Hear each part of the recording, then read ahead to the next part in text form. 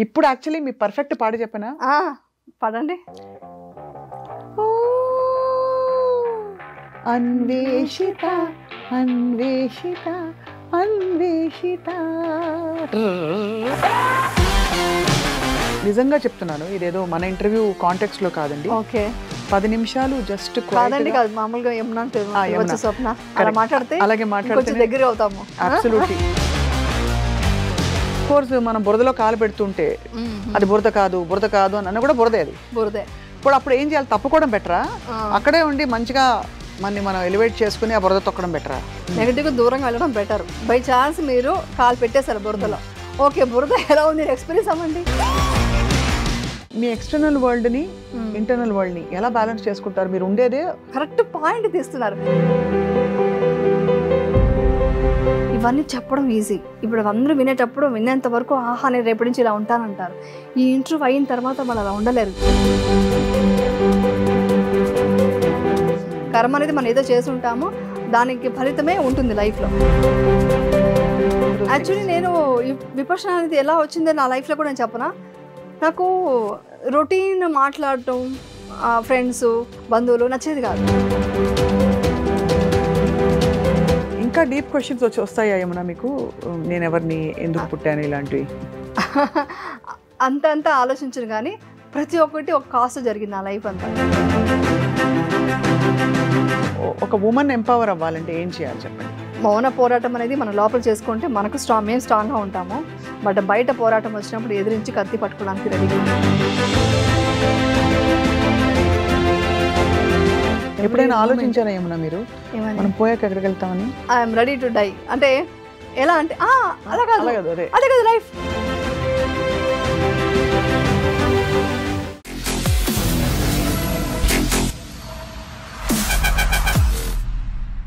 అందరికీ నమస్కారం, hello, hi and welcome.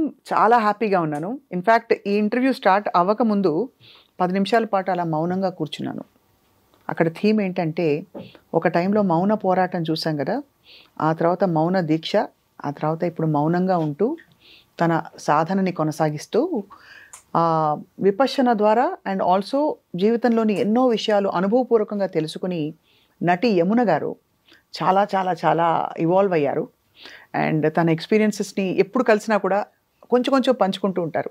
So నేను అన్నాను, ఒక్కసారి iDream ప్రేక్షకులతో కూడా మీ ఎక్స్పీరియన్సెస్ పంచుకుంటారా అని. And she agreed and I have with me the actor and most talented Yamuna గారు. యమున గారు, thank you so much for coming. Thank you for your introduction అండి, చాలా బాగుంది. ఇట్స్ గుడ్ అండి.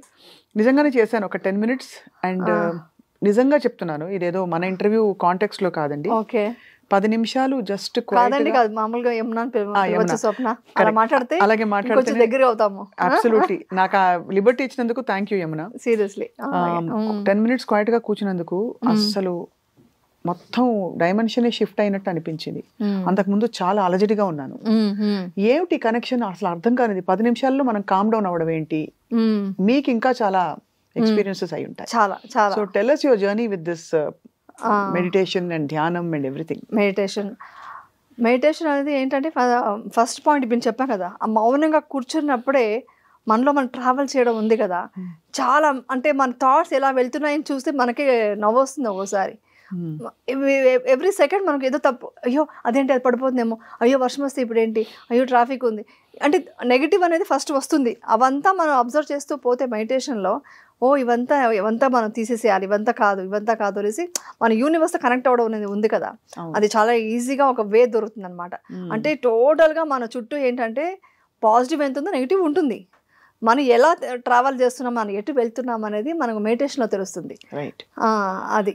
సో మనం పాజిటివ్ నెగిటివ్ అని మీరు కూడా చాలా సార్లు అని నేను విన్నాను మన కాన్వర్సేషన్స్ లో. అసలు how do you define what is positive, what is negative అన్నది? ఒక విషయాన్ని ఒక సిచ్యుయేషన్ వచ్చి బయట జరిగింది కదా, దాన్ని ఎలా తీసుకుంటాం అనేది. అంటే దాన్ని నెగిటివ్గా తీసుకుంటే అదేంటి ఇలా అయిపోయింది, నాకు ఇన్ని ప్రాబ్లమ్స్ వచ్చాయి అని అనుకోవడం ఒకటి. ఈ ప్రాబ్లం నుంచి ఒక మంచి అవకాశం వచ్చింది, ఒక ఎక్స్పీరియన్స్ వచ్చింది అని అనుకోవడం పాజిటివిటీ అనమాట. ఒక నెగిటివ్ విషయం జరిగినప్పుడు కూడా ఆ నెగిటివ్లో కూడా అరే ఇది జరగడం వల్ల నాకు ఈ ఒక ఎక్స్పీరియన్స్ నేను తెలుసుకున్నాను, అంటే ఇలా చేయకూడదు నెక్స్ట్ టైం అని తెలుసుకున్నాను అనుకోవడం పాజిటివిటీ. ఇలా పాజిటివ్గా ఆలోచించాలి నెగిటివ్లో కూడా. సో మీ ఎక్స్పీరియన్స్ లో మనకి మామూలుగా మనలో రెండు ఉంటాయి సమపాళ్లలో, అవి మనం పాజిటివ్ పెంచుకుంటూ పోతే ఇది చిన్నదైపోతుంది, పెద్ద గీత చిన్న గీత లాగే కదా. సో ఈ పాజిటివ్ పెంచుకుంటూ పోయి దీని గురించి అసలు మాట్లాడకపోవడం బెటరా, లేకపోతే ఇది వచ్చినప్పుడు దీన్ని ఎలా పాజిటివ్ తో ఎదుర్కోవాలని దాన్ని డైరెక్ట్ గా డీల్ చేయడం బెటరా? ఫర్ ఎగ్జాంపుల్ బయట వాళ్ళు చాలా మంది మాట్లాడతారు, ఆఫీస్ లో మా ప్రవీణ్ వచ్చి ఏదో నన్ను ఒక మాట అనేసారు, నేను కొంచెం బాధపడ్డాను, దాని నుంచి పాజిటివ్ నెగిటివ్ అనే ఇది వస్తుంది కదా comparison. How do you deal with situations యాక్చువల్గా? అప్పుడు మీరు ఆలోచించాల్సింది ఏంటంటే మీరు వాళ్ళని హీల్ చేయాలి. అంటే అతను ఒక మాట మిమ్మల్ని అన్నారంటే ఆ రియాక్షన్ వచ్చి మీ మీద అయి ఉండకపోవచ్చు, ఆ సిచ్యువేషన్ ఇంకేదో ఉండొచ్చు, ఇంకేదో తను ఫేస్ చేస్తుండొచ్చు, ఆ టైంలో మిమ్మల్ని చూడగానే లో ఫ్రీక్వెన్సీతో మిమ్మల్ని అనుండొచ్చు.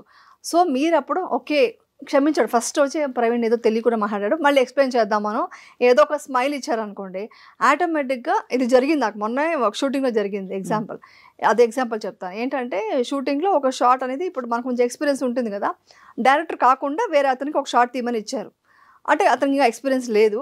అప్పుడు ఇది కొంచెం రాంగ్ షాట్ అవుతుంది, అంటే నేను ఎమోషన్గా మాట్లాడుతున్నాను, ఇద్దరు కొడుకులు కొట్టుకుంటున్నారు. నేనేమనంటే వాళ్ళు కొట్టుకోవడం ఆపేసిన తర్వాత నాకు ఎమోషన్ వస్తుంది, కానీ కొట్టుకుంటున్నప్పుడు నాకు ఎమోషన్ ఎలా వస్తుంది, ఆపడానికి ఒకటి చంపేస్తున్నారంటే పొడి చేస్తుంటే ఆపుతాము, ఆపిన తర్వాత డైలాగ్ వస్తుంది అని చెప్పాను. లేదు ఇది ఇలాగే ఉంది, స్క్రిప్ట్లో ఇలా ఉంది అంటే, స్క్రిప్ట్లో ఉండొచ్చు బట్ నువ్వు కొంచెం క్రియేటివిటీగా ఆలోచించు అని చెప్పాను. చెప్తే అది వినలేదు. నేను 2 రకాల షాట్లు వేసాను, ఈ రకమో చేశాను, ఆ రకం నేను చెప్పినట్టుగాను ఇది చేశాను. చేసేసి నువ్వు చూడు అంటే తనకు రియలైజ్ అయ్యాడు, అంటే ప్రాక్టికల్గా చేస్తున్నప్పుడు ఇది కరెక్ట్ షాట్ కాదని అర్థమైంది. సో అని అనుకున్నాక ఇట్స్ ఓకే బాయ్ అని చెప్పేసి వచ్చేసాను. నేను ఇమ్మీడియట్గా అతనికి ఏమనుకున్నానంటే ఓకే పెద్ద పెద్ద డైరెక్టర్సే ఒకసారి మిస్టేక్ అవుతుంది, అతను తెలియకుండా అతని నాలెడ్జ్లో కొంచెం మిస్టేక్ అయింది, ఇట్స్ ఓకే అని నేను ఇమ్మీడియట్గా అతన్ని క్షమించేసి ఇంకా ఒక గ్రాటిట్యూడ్తో వచ్చేసాను అనమాట. అలా వచ్చేసరికి ఇమ్మీడియట్గా వితిన్ 10 minutes నాకు కాల్ వచ్చింది, సారీ మ్యామ్ అనేది. అంటే వాళ్ళ మిస్టేక్స్ని కూడా వాళ్ళు కరెక్ట్ చేసుకోవడానికి మనం అవకాశం ఇవ్వాలి, వాళ్ళని హీల్ చేయగలగాలి. వాళ్ళు ఏ సిచ్యువేషన్లో అర్థం చేసుకున్నారో అది తెలియకుండా ఉండొచ్చు. ఇప్పుడు ప్రవీణ్ గారు మిమ్మల్ని అన్నారంటే వాళ్ళ సిచ్యువేషన్ ఏంటో, లేదా నీదే నిజంగా మంది నాకు మిస్టేక్ ఫస్ట్ ఏంటో మనం చెక్ చేసుకోవాలంటే నిజంగా నా సైడ్ మిస్టేక్ ఉందా, అది ఫస్ట్ తెలుసుకోవాలి. నిజంగా మిస్టేక్ లేదు కాన్ఫిడెంట్గా తెలుసు మీకు, అప్పుడు మీరు ఏం చెప్పాలంటే ఓకే హీల్ చేయాలి. నెక్స్ట్ టైం మాట్లాడినప్పుడు ఆ ప్రవీణ్ క్లారిటీ ఇద్దాం అనుకోవాలి. ఆటోమేటిక్గా మీరు ఎప్పుడైతే దాన్ని ఒక పాజిటివ్ ఇలా చూసారో నెక్స్ట్ టైం ఆయనే వచ్చి సరదాగా అన్నీ మర్చిపోయి మాట్లాడతారు. ఇది నేచర్ అనమాట. నేచర్లో అదే మనం ఏది ఇస్తాం అదే తిరిగి వస్తున్నది, ఇండైరెక్ట్గా ఇది కూడా ఇలా తీసుకోవాలి. సో డైలీ జీవితంలో యమున గారు ఏది ఇస్తుంటారు మీ చుట్టుపక్కల పరిసరాలకి, ప్రదేశాలకి, ఇంకా వ్యక్తులకి? వాట్ యు అంటే కాన్షియస్లీ ప్రేమ ఇస్తాను. ప్రతి మూమెంట్ ప్రేమ ఇవ్వాలి. ఎందుకంటే ఇది స్వార్థం అని కాదు, కానీ ప్రపంచం అంతా మొత్తం ప్రేమతో మనం చూస్తుంటే మనల్ని కూడా అలాగే చూడడం స్టార్ట్ అవుతుంది. నేచర్ నుంచి కూడా అదే వస్తుంది, ప్రతి మనిషి నుంచి ప్రేమ ఉంటుంది. ప్రతి మనిషి ఎక్స్పీరియన్సా కంప్లీట్ చాలా అంటే నాకు ముందు ఇంత డీటెయిల్ తెలియదు, కానీ నేను ప్రతి డే నేను అబ్జర్వ్ చేయడం స్టార్ట్ చేశాను. నేను ప్రేమ ఇప్పుడు నేను వెళ్ళి చూడగానే హాయ్ స్వప్న అలా అనగానే డెఫినెట్గా మీరు కూడా హాయ్ అంటారు, కానీ హాయ్ అనలేరు, యు కాంట్. సో నేను ఆ ప్రేమతో ఉంటాను. బికాస్ మీకు ఎదురు నెగిటివ్ ఉన్నా కూడా చేంజెస్ వస్తాయి. ఇప్పుడు ఎవరో నెగిటివ్ ఎలా చూసి ఇలా ఏంటి ఆవిడ వచ్చిందా అన్నట్టుగా ఎక్స్ప్రెషన్ పెట్టుంటారు అనుకోండి, వాళ్ళు చూసి హాయ్ అండి బాగున్నారా అని అన్నా అనుకోండి, హాయ్ బాగున్నాను, ఇమ్మీడియట్గా స్మైల్ వచ్చేస్తుంది. సో అక్కడ మన ఈగో ఇంటర్ఫియర్ అయ్యి ఏంటి నన్ను అలా చూస్తున్నాడు, నేను కూడా ఎలా చూస్తున్నావు అంటే అక్కడి నుంచి మళ్ళీ ఇద్దరికి అదే అవుతుంది. అదే లో ఫ్రీక్వెన్సీలో ఇద్దరు ఉంటారు, ఎంతసేపటికి మీరు నెగిటివ్గానే ఉంటారు. సో మీరు ప్రేమ ఎంత ప్రేమ పంచితే, అంత ఆప్యాయంగా ఉంటే అసలు యూనివర్స్ మొత్తం, ప్రపంచం మొత్తం మనకు హ్యాపీగా బాగా కనిపిస్తుంది. సో ఈ మధ్య యమున మీకు అసలు అంటే ప్రొఫెషనల్గా కానీ ఎక్కడా కూడా ఇంట్లో పిల్లలు కానీ బయట కానీ ఫ్రెండ్స్ కానీ ఎక్స్పెక్టేషన్స్ పెట్టుకుని మీ మీద 9 గంటలకు వస్తాను ఏంటి 10:30, 9:30, 10 అయింది, ఇలాంటివి ఏం అవ్వలేదా ఎప్పుడు? చిన్నగా ఎప్పుడు అవ్వదు, బై ఛాన్స్ ఇప్పుడే జరిగింది మీతోనే. అంటే నా సిచ్యువేషన్ నా చేతిలో లేదు. ట్రాఫిక్ మనం ఈ టైం అనుకున్నాము, అనుకోకుండా ట్రాఫిక్ ఇది అవ్వడం వల్ల కొంచెం చిన్న మిస్టేక్స్ అవ్వడం వల్ల లేట్ అయింది. దానికి నేను ఇమ్మీడియట్గా ఫస్ట్ వచ్చి నేను అక్కడే ఇచ్చేసాను, స్వప్న నేను వెయిటింగ్లో ఉంటారు, please forgive me, please sorry నాకు లేట్ అవుతుంది అని నేను ఇది అప్పుడే ఇచ్చేసాను. సో అక్కడే ఇచ్చేసా, కానీ మీకు అది ఆ వైబ్స్ ఉంది కదా, మీ నిజంగా ఇదంతా రియల్గా నేచర్లో ఉంది. అప్పుడే నేను అది ఇచ్చాను. ఏంటంట వెయిట్ చేయని ఈ వర్డ్ రాకూడదు, అది నెగిటివ్. అది కాకుండా అబ్బా మనం ఈ టైం కంటే టైంకి వెళ్ళాలి, లేట్ అయింది, దేనివల్ల అయింది, సిచ్యువేషన్ నా చేతిలో లేదు. సో ఆ సిచ్యువేషన్ని కూడా ఇది చెప్పుకుంటూ నేను అప్పుడే మీకు చెప్పేసుకున్నాను మనసులో. ఇలాంటివి జరుగుతుంటాయి. సో నాకు అన్ని చోట్ల అంతే. మా ఇంట్లో కూడా ఎక్స్పెక్టేషన్స్ ఏమైనా ఉన్నప్పుడు ఇలా జరిగినప్పుడు మ్యాక్సిమం జరగదు. మ్యాక్సిమం నేను చాలా డిసిప్లిన్గా మెయింటైన్ చేస్తాను. ఎప్పుడైనా జరిగినప్పుడు దానికి ఆటోమేటిక్ ఇచ్చేస్తాను. సో సూక్ష్మంగా స్టెప్ బై స్టెప్ చూస్తే మీకు లేట్ అవుతుందని మీరు అర్థం చేసుకున్నారు. వెంటనే నేను వెయిట్ చేస్తుంటానని నన్ను విజువలైజ్ చేసి నాకు మీరు పాజిటివ్ థాట్స్ పంపించాను. ఓకే స్వప్న ప్లీజ్ అని చెప్పారు. అండ్ రాగానే అదే వార్మ్త్ తో సారీ చెప్పాను, హక్ చేసుకున్నాను, లేట్ అయింది. అంటే ఇది ఎందుకు చెప్తున్నా అంటే చిన్న చిన్నవే పెద్ద అవుతాయి. ఇదే నేను వచ్చి ఓకే రెడీనా అని ఉంటే డెఫినెట్గా మీకు హర్ట్ అవుతుంది కదా ఇక్కడ. ఎందుకంటే వెయిట్ చేస్తున్నా అంటే మీకు ఒక ఎక్సైట్మెంట్ ఉంటుంది, ఇలా క్వశ్చన్స్ మాట్లాడదాము, ఇంటర్వ్యూ ఇలా రావాలి అని ఒక ఎక్స్పెక్టేషన్స్ ఉంటుంది. దానికి రివర్స్ జరిగినప్పుడు ఆటోమేటిక్గా వస్తుంది రియాక్షన్స్. ఆ రియాక్షన్ని మనం కంట్రోల్ చేసుకుంటూ మనం ముందుకు వెళ్ళి మాట్లాడగలిగితే డెఫినెట్గా ఈగోలో లేకుండా ఉంటే, యాటిట్యూడ్ అదే డిసిప్లిన్గా ఉంటే మనం చాలా బాగుంటుంది. ఈ రిలేషన్షిప్ లో బాగుంటుంది. చాలా బ్యూటిఫుల్ గా ఉంది. చాలా మంది ఒక పాయింట్ అయ్యాక ఎన్నో డక్కా ముక్కీలు తిన్నాక లేదంటే ఒక వయసు అయిపోయాక మెడిటేషన్ ఇవన్నీ చేసుకోవాలంటారు. But actually youngsters personality develop అయ్యేదే మనకి 10 నుంచి 20 ఇయర్స్ లోపు. వ్యక్తిత్వం ఆ టీనేజ్ ఇయర్స్ లో ప్రపంచం గురించిన ఇంప్రెషన్స్ అన్ని ఫామ్ అవుతాయి. అవును. సో ఆ టైంకి ఎలా వాళ్ళని పాజిటివ్ గా గ్రూమ్ చేయొచ్చు? Starting from peer pressure, starting from నేను ఐఎమ్ నాట్ గుడ్ ఇనఫ్, నాకు లేదు, నాకు రాదు, ఇలాంటి దీని నుంచి how can we groom them? Actually వచ్చాలంటే grasping అంతా 7 years లోపు జరుగుతుంది బేబీకి. ఒక బేబీ ఏదన్నా తెలుసుకుంటుంది, నేర్చుకుంటుంది, అది చేస్తుంది అంటే 7 years లోపలే జరుగుతుంది. అందుకనే చిన్నపిల్లలు చూసి బుచ్చోడు వస్తాడు అని భయం పెట్టడం అవన్నీ చేయకూడదు. యాక్చువల్లీ వాళ్ళు అందుకనే భయపడతారు. డార్క్నెస్ చూసి భయపడి చేస్తుంటారు. ఆ డార్క్నెస్ చూసి ఆ భయం అనేది అసలు క్రియేట్ చేయకూడదు. అప్పుడు ఏమి చెప్పినా వాళ్ళు గ్రాస్ప్ చేసుకుంటారు. ఒక టీనేజ్కి వచ్చినప్పుడు మెయిన్ పేరెంట్స్ వచ్చి ఏంటంటే వాళ్ళు అచీవ్ చేస్తున్నారనుకోండి, వావ్ని అప్రిషియేట్ చేయాలి, గ్రేట్ చాలా బాగా చేస్తున్నావు అసలు నీకేంటి అని అనాలి. లేదా కొంచెం ఏదైనా ఫెయిల్యూర్ ఉన్నారంటే ఇట్స్ ఓకే అందరూ నీకు తెలుసా వాళ్ళు కూడా ఇలాగే చేశారు అంటే మన ఇంట్లో వాళ్ళు ఎవరైనా చేస్తుంటే వాళ్ళు కూడా అంతే, ముందు ఏం చేయలేదు, తర్వాత నేర్చుకున్నారు, తర్వాత మంచి మార్క్స్ తెచ్చుకున్నారు, అదేం ఇది కాదు, చేంజెస్ వస్తుంది అనేసి నువ్వు ఎప్పుడు అసలు సూపర్, అసలు నీ టాలెంటింగ్ తెలియట్లేదు నీకు అని పాజిటివ్ వేలో చెప్తూ ఉంటేనే పిల్లలు వచ్చి పాజిటివ్ వేలో వాళ్ళ మైండ్లో వచ్చి ప్రోగ్రామింగ్ జరుగుతుంది.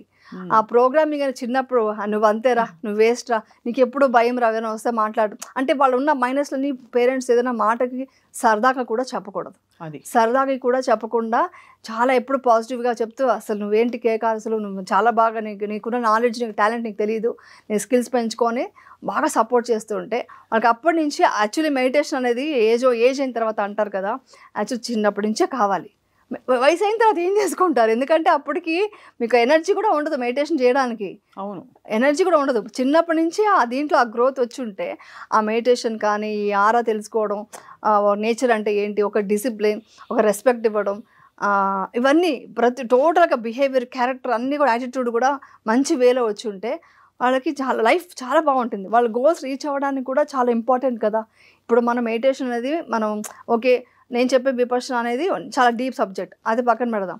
అది కాకుండా ఒక పిల్లలు ఏదైనా అచీవ్ చేయాలి, గోల్స్ అంతా రీచ్ అవ్వాలంటే ఈ పాజిటివ్ వే చాలా ఉండాలి కదా. నెగిటివ్ అవ్వని కానీ స్టెప్ వెనక్కి వెళ్ళిపోతారు. ఎంతమంది నేను చూశాను. నేను సైకాలజిస్ట్ పట్టాభిరామ్ దగ్గర ఆయన స్టూడెంట్స్ కోసం అని ఒక ఇది పెడుతుంటారు, సాటర్డే సండేస్ అలా పెట్టేవాళ్ళు. నాకు ఇంట్రెస్ట్ వెళ్ళేదాన్ని. వెళ్ళి చూస్తే వాళ్ళకి చాలా టాలెంట్ ఉంది, కానీ మైక్ పట్టుకొని స్టేజ్ మీద మాట్లాడే స్కిల్స్ లేదు, వాళ్ళ వాక్ స్టైల్ కాన్ఫిడెన్స్ లేదు. సో అవంతా నేర్పించారు కదా చిన్నప్పటి నుంచి. ఒక వాక్ స్టైల్ కానీ, ఒక కాన్ఫిడెంట్గా మాట్లాడడం, ఎంతవరకు నవ్వాలి, ఒక డ్రెస్సింగ్ ఏంటి అంటే మీరు ప్లేస్ని బట్టి నవ్వడం ఉంటుంది, ఏదో కుళ్ళు జోకులు ఎక్కకుండా వేయకూడదు, డిసిప్లిన్గా మాట్లాడాలి, ఎంత వాయిస్ రేస్ చేయాలి, ఇవన్నీ కూడా స్కిల్స్ కదా. సో ఇవంతా ఇంపార్టెంట్ అనమాట. ఎడ్యుకేషన్తో పాటు ఇవన్నీ కూడా ఫ్యామిలీలో కూడా చెప్తూ ఉండాలి అని చెప్తుంటే వాళ్ళకి అవన్నీ వస్తాయి. ఇన్ఫాక్ట్ ఇవే ఇంపార్టెంట్. ఈ స్కిల్ సెట్స్ ఉంటే గనక ఐ థింక్ ఏ రంగంలో ఉన్నా, ఎంత తక్కువ చదువున్నా ఎంత ఎక్కువ చదువున్నా వాళ్ళ ప్లేస్ లో వాళ్ళు రాణిస్తారు. అవును, లైఫ్ స్కిల్స్ అంటారు కదా. ఇప్పుడు మీకు ఏ కాలేజ్ చదివామనే మార్క్స్ కంటే మీరు ఒక ఇంటర్వ్యూలో ఎలా అటెండ్ అవుతున్నారు, ఎలాంటి క్వశ్చన్ ఆన్సర్స్కి ఎలా కాన్ఫిడెంట్గా ఆన్సర్ చెప్తున్నారు, మీ వాక్ ఏంటి, మీ బిహేవియర్ ఏంటి, మీ మాట్లాడే స్టైల్ ఏంటి, ఆ వాయిస్ రేస్ చేయడం, ఇవన్నీ కూడా డెఫినెట్గా కౌంట్ అవుతుంది. ఇదంతా యమున గారు చెప్తున్నారు. యమునకి అన్నీ తెలుసు. అంటే అన్నీ తెలుసు అని ఎందుకన్నానంటే అనుభవపూర్వకంగా యూ హ్యావ్ ఎక్స్పీరియన్స్డ్ ఆ చేంజ్ బిఫోర్ ఏమిటి ఆఫ్టర్ ఏమిటి అని. బట్ పేరెంట్స్కే చాలా సార్లు అవేర్నెస్ ఉండదు. విపరీతమైన స్ట్రెస్ ఉంటుంది లైఫ్లో, విపరీతమైన ప్రెషర్స్ ఉంటాయి. ఇంకా ఏం చేయాలో తెలియక వాళ్ళ ఇమోషనల్ ఇదంతా కూడా పిల్లల మీద డంప్ చేస్తారు. సో ఎలా ఈ ఫ్యామిలీ బ్యాలెన్స్ ఎలా తీసుకురావాలి? ఫ్యామిలీ అదే అందుకే ఫస్ట్ డిసిప్లిన్గా ఒక టైమింగ్ మెయింటైన్ చేసుకోవాలి. ఫస్ట్ వచ్చి ఫిజికల్ ఫిట్నెస్ చూసుకోవాలి, మెంటలీ ఫిట్గా ఉండడం చూసుకోవాలి. పేరెంట్స్ చెప్తున్నాను ఇప్పుడు వాళ్ళ స్ట్రెస్ ఎందుకు వస్తుంది, వాళ్ళు అనుకున్న టైం కంటే వర్క్ కంటే ఎక్కువ వర్క్ ఉంది, నాకు ఫిజికలీ ఫిట్గా లేను అన్నప్పుడే వాళ్ళకి ఆ స్ట్రెస్ అంతా పిల్లల మీద చూపిస్తారు. ఫస్ట్ నేను ఫిట్గా ఉంటే, నేను ఎనర్జెటిక్గా ఉంటే, నేను మెంటలీ ఫిట్గా ఉంటే నా పిల్లల్ని పెంచడం పెద్ద కష్టం కాదు. స్ట్రెస్ అనేది రాదు. స్ట్రెస్ అనే మాట అక్కడ తీసేయాలి. స్ట్రెస్ అనే మాట అక్కడ తీసేయాలి. ఇప్పుడు ఎగ్జాంపుల్ నేను చెప్తున్నాను, నిన్న నాకు షూటింగ్ చేసేటప్పుడు ఎనర్జీ తక్కువ ఉంది, అంటే టైర్డ్గా ఉంది బాగా. ఇది నిజంగా జరిగింది. ఇది ఓపెన్గా చెప్తున్నాను. అంటే నేచర్తో కనెక్ట్ అవ్వడం అంటే ఏ లెవెల్లో ఉంటుందని చెప్తున్నాను. నాకు చాలా వర్క్ స్ట్రెస్ ఉంది, కొంచెం అన్ఈజీగా ఉంది, ఎందుకో నిద్ర డిస్టర్బెన్స్ కూడా ఉన్నట్టుంది, కళ్ళు వీక్గా ఉంది, ఎనర్జీ లేదు. చూశాను, ఆర్టిస్ట్ కూడా కనిపెట్టారు, మేడం మీరు కొంచెం టైర్డ్గా ఉన్నారు అంటే, అవును నాకు నిద్ర వస్తూ ఉంది, నాకు షూటింగ్ చేసే బుద్ధి కావట్లేదు, కానీ సీన్స్ ఉన్నాయి చేయాలి అనేసి బయటకు వెళ్ళిపోయి ఒక 10 minutes ఇలా మెడిటేషన్ జస్ట్ అబ్జర్వ్ చేస్తూ బాడీని అబ్జర్వ్ చేస్తూ అలా కూర్చున్నాను. కూర్చున్న తర్వాత universe give me energy, please give me energy అనేసి అన్నాను. అని ఒక 2 minutes ఇలా అనుకొని ఓకే ఐఎమ్ ఎనర్జెటిక్ ఇప్పుడు అనేసి, అంటే నేను దీన్ని స్విచ్ ఆఫ్ చేశాను. టైర్డ్గా ఉన్న వర్డ్ స్విచ్ ఆఫ్ చేసి ఐఎమ్ ఎనర్జెటిక్గా ఉన్నాను, నాకు యూనివర్స్ ఎనర్జీ ఇచ్చింది అన్నాను. విత్ ఇన్ 15 minutes వచ్చి నేను మంచి సీన్ సూపర్ పర్ఫార్మ్ చేశాను. సో ఇది వచ్చి మన మైండ్ అండి, మన థాట్ ఏంటని, అమ్మో నాకు స్ట్రెస్, అమ్మో నాకు టైం వర్క్ అవ్వలేదు, అమ్మో నీకు ఇన్ని కష్టాలు, అమ్మో నేను ఇంత కష్టపడుతున్నాను, మీరు చదవండి ఇది చెప్తే పిల్లలకి ఏమవుతుంది, స్ట్రెస్, అమ్మ కష్టపడుతుంది, ఇంట్లో కష్టాలు, ఇవి తప్ప పాజిటివ్ ఎక్కడన్నా ఉందా? అదే మదర్ వచ్చేసి నేను ఎనర్జెటిక్గా వర్క్ చేస్తున్నాను, మీరు కూడా ఇంత మంచిగా చేయండి, హ్యాపీగా ఉందాం, ఓకే ఈ వర్క్ ఫినిష్ చేసేసి నేను ఈ వర్క్ ఫినిష్ చేస్తాను, మనతో కలిసి భోంచేద్దాం, ఇది తీసుకురావాలి. ఇప్పుడు యాటిట్యూడ్ అంతా ఇలా ఉండాలి బిహేవియర్. నేను అదే చేస్తాను. టైర్డ్ అనే వర్డ్ వాడను నేను ఎప్పుడు. టైర్డ్ అనే వర్డ్ వాడను, కానీ ఎక్కువ వర్క్ ఉండి ఫినిష్ చేసేస్తాను, ఆ ఫినిష్ చేసాక ఈ పని చేద్దాం అంటాను. టైర్డ్ అనేది లేదు కాబట్టి ఇంకా నేను వర్క్ చేయగలుగుతున్నాను. సో యాక్చువల్లీ బీజ రూపంలో ఎక్కడో టైర్డ్ అనేది అక్నాలెడ్జ్ చేయాలి అని, అది ఒప్పుకోవాలి. ఒప్పుకొని వర్క్ ఉంది టైర్డ్ అనే వర్డ్ కూడా, అది కూడా మన సబ్కాన్షియస్ మైండ్కి, మన యూనివర్స్కి, మన టైర్డ్ అంటే ఓ టైర్డ్గా ఉన్నారు అని కాకుండా, వర్క్ ఉంది నేను ఫినిష్ చేస్తాను, ఐ విల్ కంప్లీట్ దిస్, దానికి కూడా పాజిటివ్గా మాట్లాడడం, అది ఈ మధ్య తెలుసుకున్నాను నేను. అంటే ఆల్మోస్ట్ మనకి అల్గోరిథం లాగే, మన ఇన్స్టాగ్రామ్ లో ఒక వర్డ్ టైప్ చేయగానే మొత్తం అంతా అన్ని చోట్ల అవే కనిపిస్తూ ఉంటాయి కదా. అవును, అలా మీరు అనేది థాట్ లెవెల్ లో జరుగుతుంది అంటారు.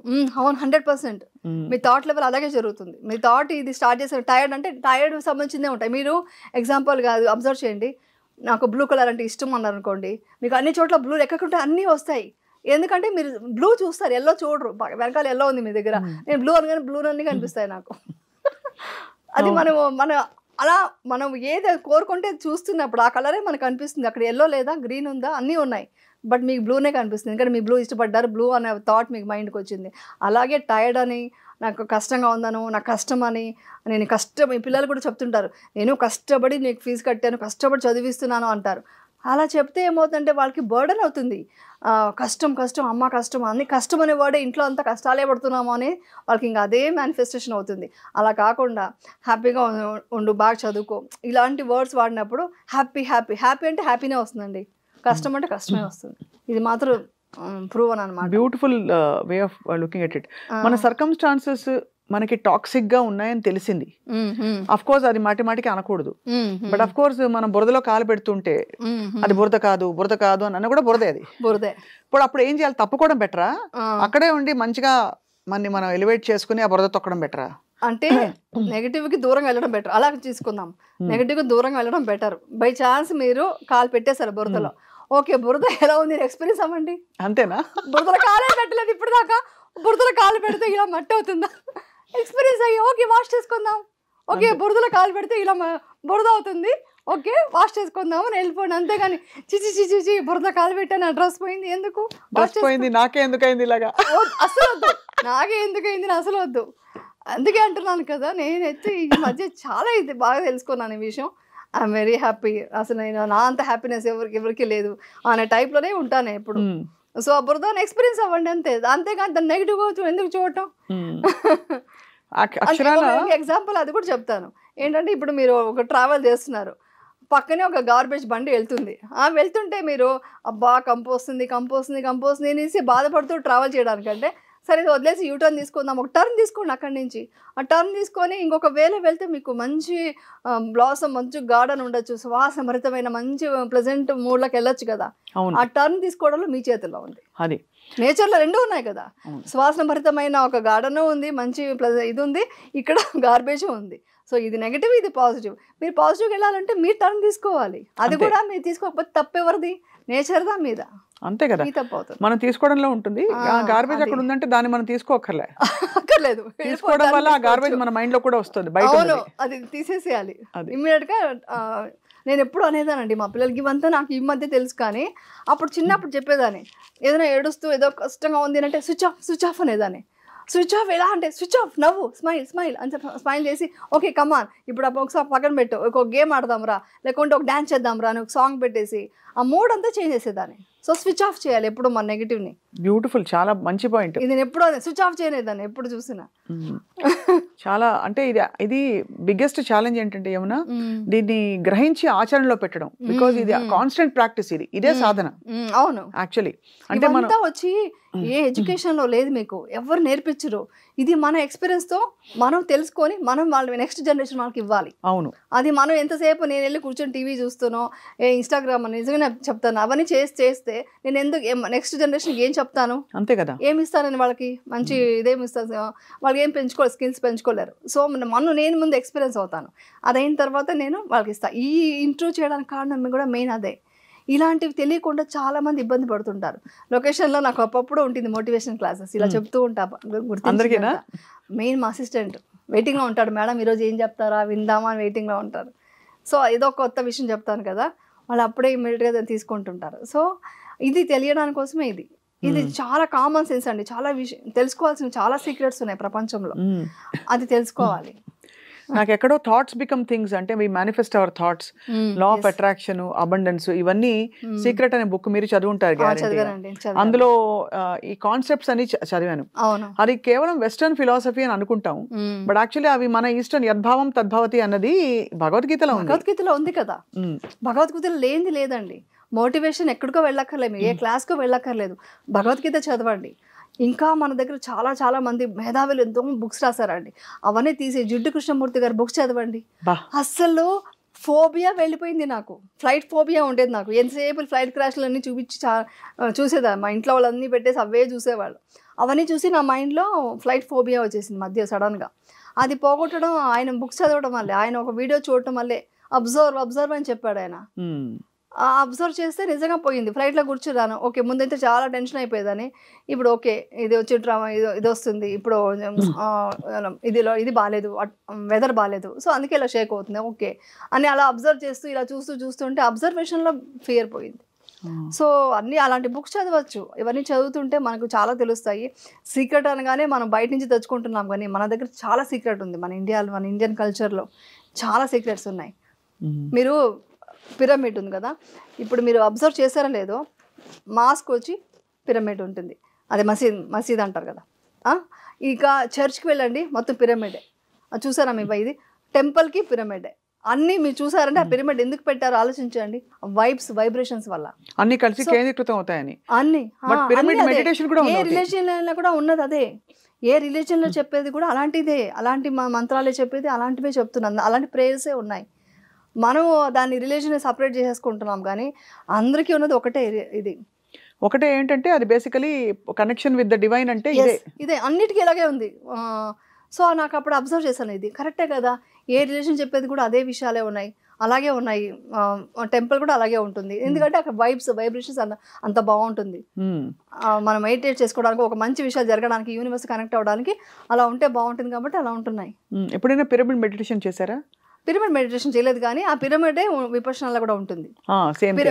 ఓన్లీ మాకు పగోడా సెల్ అని ఇస్తారు కదా, అదంతా మొత్తం పిరమిడ్ స్టైల్లో ఉంటుంది. అప్పుడు నేను అబ్జర్వ్ చేయడం స్టార్ట్ చేస్తాను, ఇదే కదా దీంట్లో ఉంది, మసీద్లో అదే ఉంది, చర్చ్లో అదే ఉంది అని అప్పుడు అబ్జర్వ్ చేశాను. ఎంత ఎక్స్ట్రెసీ జాయ్ వస్తుందంటే మీరు చెప్తుంటే ఆ పాసిబిలిటీ అంటే ఆ స్థితికి చేరుకుంటే ఎలా ఉంటుందని చెప్పి. బికాస్ నిత్యం అలజడి, ఎక్కడ చూసినా సోషల్ మీడియా, ఫోన్ ఓపెన్ చేస్తే చాలు. సో మీరేం చేస్తారు, ఫోన్ వాడతారా బాగా? సోషల్ మీడియా ఇంతకుముందు చూసేదాన్ని, అంటే ఏదైనా హెల్త్ టిప్స్ అలాంటివి చూసేదాన్ని, కానీ ఈ మధ్య అది కూడా అవసరం లేదు, మనం మెయింటైన్ చేస్తున్నాం ఇంతవరకు చాలని. కొంతవరకు ఇన్ఫర్మేషన్ కూడా ఎక్కువైపోతే కూడా అది కూడా పాజిటివిటీ కూడా థాట్స్ రోల్ అయిపోతాయి ఇంకా. సో అందుకని కొంతవరకు చాలని టోటల్గా స్టాప్ చేశాను. యాక్చువల్లీ అవసరం లేదండి, చెడు చూడకు, చెడు మాట్లాడకు, చెడు వినకు అన్నట్టు అవంతా అవసరం లేదు. నువ్వు ఏం కావాలో మీరు చూస్ చేసుకోండి. మీకు నిజంగా ఇది చూడాలని ఉంది, ఒక ఇంటర్వ్యూ చూడాలని ఉంది, లేకుంటే ఒక మంచి విషయం తెలుసుకోవాలని ఉంది, ఇన్ఫర్మేషన్ కావాలని ఉంది, గూగుల్ చేయండి, లేకుంటే అలాంటి విషయాలు మీరు సెర్చ్ చేసుకోండి, అదే చూడండి. మళ్ళీ ఇదో రోల్ చేయొద్దు. అంటే రోల్ చేస్తేనే చెత్త ఉన్న చెత్త అవన్నీ వచ్చేస్తాయి, కన్ఫ్యూజ్ అయిపోతుంది. అది కూడా ఏంటంటే మీరు ఏది చూస్ చేస్తే అవే సంబంధించి వస్తాయి కాబట్టి దాంట్లో ఏది కావాలో అంత మాత్రమే చూసుకుని దానికి ఒక టైం లిమిట్ పెట్టండి. అసలు ఫస్ట్ మెయిన్ గార్బేజ్ అంటే ఇదే. అందుకే ఇక్కడ మీకు చూపించడానికి ఇది పెట్టాను. ఇక్కడ ఇదే మెయిన్ ప్రాబ్లం, అక్కడే ప్రాబ్లం వస్తుంది. ఇప్పుడు నెక్స్ట్ జనరేషన్ కూడా ప్రాబ్లం ఇక్కడే వస్తుంది. అంటే ఇన్ఫ్లుయెన్సెస్ అలా పెరిగిపోయి మైండ్ అంతా చెత్త అయిపోతుంది. అవును అవును. మీరు చెప్తుంటే ఆల్మోస్ట్ ఎలా అనిపిస్తుంది అంటే, మన డోర్ ఓపెన్ గా ఉంది, పోయేవాడు ఏది ఇస్తే, ఏ చెత్త ఇస్తే, ఒకడు పూల బుట్టిస్తాడు, ఇంకోటి ఏదో అరటిపండు తొక్కిస్తాడు, ఇంకోడు కోడిగుడ్డు వాడేసిన కోడిగుడ్డు ఇస్తాడు. ఏ ఇన్ఫర్మేషన్ ఎవరు చెప్తున్నారో అర్థం కావట్లేదు. మీరు దాన్ని కూడా అందుకని ఎప్పుడైనా చూస్తే కూడా ఏదైనా సంథింగ్ ఇన్ఫర్మేషన్ కావాలంటే కూడా ఒక ప్రొఫెషనలిస్ట్ చెప్పేటప్పుడే వింటాను. ఒక డాక్టర్ అంటే ఏదైనా హెల్త్ సంబంధించిన డాక్టర్, మంచి డాక్టర్ చూస్ చేసి అవి చూడండి, ఏదైనా టిప్స్ తీసుకోండి. So the source is important. Literal గా మనకి ఇచ్చే ఎనర్జీ కూడా దాటి వెళ్ళలేము. ఇప్పుడు మనం దాంట్లో ఉండిపోయాం. దాంట్లో మీరు చూస్ చేసుకోండి, ఇంతవరకే లిమిట్, ఇది అయిపోయిందా. ఇంకొకటి ఏంటంటే మనం ఏంటంటే మనకి ఎక్కడ ప్రాబ్లం వస్తుందంటే చూస్తూనే ఇలా వెళ్తూనే ఉంటుంది, రోల్ చేస్తూనే ఉంటాం. ఒక సెకండ్ తప్పని ఆపేసి స్విచ్ ఆఫ్ చేసి వెళ్ళిపోవాలి, అలా పక్కన పడేసి వెళ్ళిపోగలగాలి. అలాంటి మైండ్ మనం మార్చుకోవాలి. అలా ఒక ట్రిగర్ పాయింట్ లాగా పెట్టుకోవాలి. ఇంతే, టైం అయిపోయింది, ఇంకా ఫోన్ చూడకూడదు, ఏం వచ్చినా చూడకూడదు, అట్రాక్ట్ చేస్తుంది అది, చూడకూడదు, పక్కన పెట్టేసి వెళ్ళిపోగలగాలి. చాలా చాలా ఇది చాలా కీలకమైన పాయింట్. నెక్స్ట్ జనరేషన్ చాలా ఇంపార్టెంట్ ఇది. ఇంకోటి కూడా నమ్ముతారు ఏమన్నా, ఎలక్ట్రానిక్ వస్తువులు చుట్టూ ఉంటే కూడా వైబ్రేషనల్ సర్క్యూట్స్ మారిపోతాయి. మనకి అంటే విపక్షణాలు కూడా మీకు ఫోన్లు ఇవ్వరు కదా అసలు. అసలు టీవీ, ఫోన్, ఎలక్ట్రానిక్ కి సంబంధించిన ఏది ఉండదు. Bear minimum. అంటే పడుకోవడానికి ఒక ఇది, మాట్లాడడం కూడా లేదు, జస్ట్ చూడకూడదు. చూసి ఏమవుతుంటే నేను మిమ్మల్ని చూస్తాను, మీలో నా హెయిర్ స్టైల్ బాగుంది కదా, స్వప్న గారు ఇలా ఉన్నారు, స్వప్న ఎక్స్ప్రెషన్ ఏంటి అలా పెట్టారు, ఇవన్నీ వస్తాయి. కాదు, నాలో నేను అబ్జర్వ్ చేయాలంటే నేను అది చూడటం కూడా లేదు, జస్ట్ మనలో మనం ట్రావెల్ చేయడమే. ఈ ప్రాసెస్ అంతా కూడా ఇప్పుడు లౌకికంగా, ప్రాపంచికంగా బాగా ఒక కూరుకుపోయి ఉంటే, అంటే బోల్డ్ అని బాధ్యతలు, సమస్యలు, ఆ టైంలో కూడా మీరు చెప్పినట్టు ఆ స్థితిలో రావాలంటే అసలు ఎలా బిగించాలి ఫస్ట్ ఆఫ్ ఆల్? అంటే మెడిటేషన్ గా, లేకుంటే లైఫ్, అంటే even transforming the way you are living. ఇప్పుడు చిన్న విషయాలు కావచ్చు, పెద్దవి కావచ్చు, మెడిటేషన్ చేయొచ్చు, చేయకపోవచ్చు.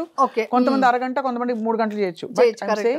అసలు నేను ఇలా ఉండే పద్ధతి కరెక్ట్ కాదు, I want to shift in to something else, world of అదే పీస్ అండ్ బ్లిస్. ఓకే, అంటే ఎలా స్టార్ట్ చేయాలి అసలు? ఫస్ట్ స్టార్ట్ చేయాల్సింది ఫిజికల్ గా ఫిట్ గా ఉండాలి. ఎందుకంటే మీరు ఏం సాధించాలో ముందు ఫిట్ గా ఉంటేనే మీరు సాధించడమో లేదు ఒక లైఫ్ లీడ్ చేయడానికో మెయిన్ ఫిజికల్ ఫిట్గా ఉండాలి. తర్వాత మెంటలీ ఫిట్గా ఉండాలి. ఇది అయిన తర్వాత మీరు ఒక ఫైనాన్షియల్గా ఒక లిమిట్ ఉంది. ఒక ఫైనాన్షియల్గా నాకు మీకు ఒకటి తీసుకున్నాను అనుకోండి, నెక్స్ట్ మీకు ఇంకో కార్ కావాలనిపిస్తుంది, ఒక బంగ్లా ఉంటే ఇంకొకటి ఉంటే బాగుంటుంది అనిపిస్తుంది. సో కాబట్టి నాకు లిమిట్ లేదు. సో మీకు ఏ నీడ్ ఉందో, అంటే నీడ్ ఉంటే మీకు స్ట్రెస్ ఉండదు, అంటే వేరే పని చేసుకోవడానికి మీకు ఈజీగా ఉంటుంది లైఫ్ లీడ్ చేయడానికి. సో అంతవరకు అది చూసుకుంటూ ప్రశాంతంగా వెళ్ళిపోవాలి. అంటే డిసిప్లిన్గా ఉండాలి. అంటే డిసిప్లిన్ ఏంటంటే ఇంత సేమ టైం చూస్తా, లేకుంటే మొబైల్ చూడను. ఫస్ట్ ఆఫ్ ఆల్ ఈ కల్చర్లోకి నేను వెళ్ళను. నా కల్చర్ అంటే ఏంటి, ఈ ఫిజికల్లీ ఫిట్గా, మెంటలీ ఫిట్గా ఉండాలంటే మీరు ఎక్సర్సైజ్ చేయాలి, మంచి ఫుడ్ తినాలి, మంచి మీ వర్క్ ఏదైనా ఉంటే, మీ ప్రొఫెషన్ ఉంటే ఆ ప్రొఫెషన్ గురించి ఆలోచించుకోవాలి, మెడిటేషన్ చేసుకోవాలి. ఇవన్నీ చేసుకొని మిగిలిన టైం ఉంటే ఏదైనా ఉంటే ఇంకొకరికి హెల్ప్ చేయాలి. ఇదే యాక్చువల్లీ మనిషి ఉన్నది దానికోసమే. మనిషి ఉన్నది పని చేయడానికి, లైఫ్ లాంగ్ పని చేయాలి, ఈ బాడీ వెకేట్ చేసి వెళ్ళిపోవాలి. సో ఈ ప్రపంచంలో ఏముందంటే ఫస్ట్ నెగిటివ్, గాసిప్ మాట్లాడడం, ఇలాంటివన్నీ ఎలిమినేట్ చేస్తూ రావాలి. ఫస్ట్ గాసిప్ వినడం వద్దు, మాట్లాడడం వద్దు. వేరే వాళ్ళు మాట్లాడుతుంటే అక్కడ నిల్చున్నానండి, అది కూడా రాంగే. అది కూడా మీరు బ్యాడ్ వైబ్స్ ఇస్తున్నారు.